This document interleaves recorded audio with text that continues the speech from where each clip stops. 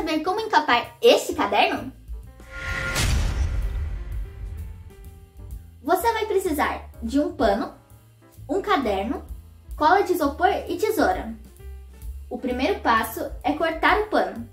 Você vai precisar cortar o pano com mais ou menos 2 dedos de distância de cada borda. Depois, você vai tirar os papéis que ficam dentro do caderno. Para tirar o papel, você começa pelo meio.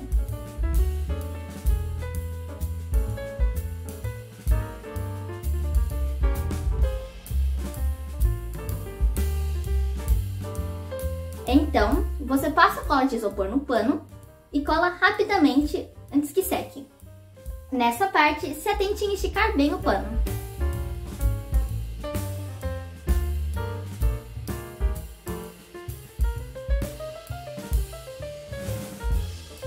Agora, você vai cortar as pontas do pano.